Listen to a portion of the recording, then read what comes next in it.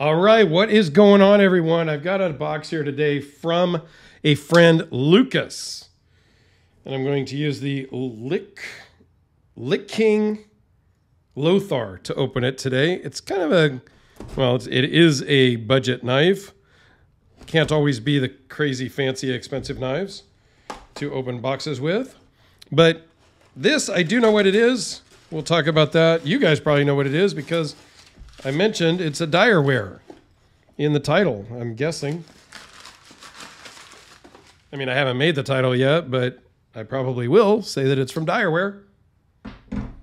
So, yeah, Lucas sent this over. He sent me other knives over the years of my channel. He is actually going out on vacation or something right now, so he wanted to send this over while he was out. So this is a Direware Solo. Did not ask him what version it was. I owned a Solo for quite a while, and I loved mine. I like this one. It's Tonto, compound grind, hollow grind, flat grind. Don't remember the blade steel. What does it say over here? 20 CV. Yeah, these Direwares are just great. They're a beast in the hand. Sometimes you can use the stop pins. Sometimes you can use the, nope.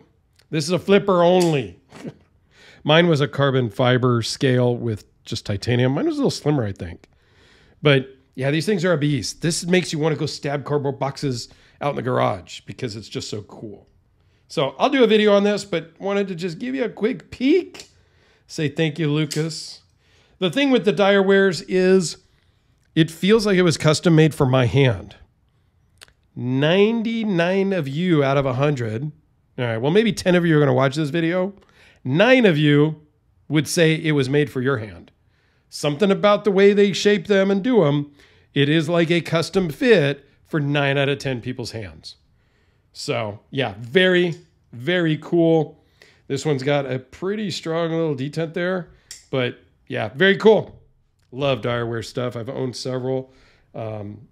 Actually, I think I've only owned that one, but I've handled several. So I think I have a Direware playlist. If so, I'll throw in the corner. If not, I'll throw some random video in there. Go check it out. Please, go check it out. And in the bottom, if you're still here and you're going to go check out another video, say, checked it out.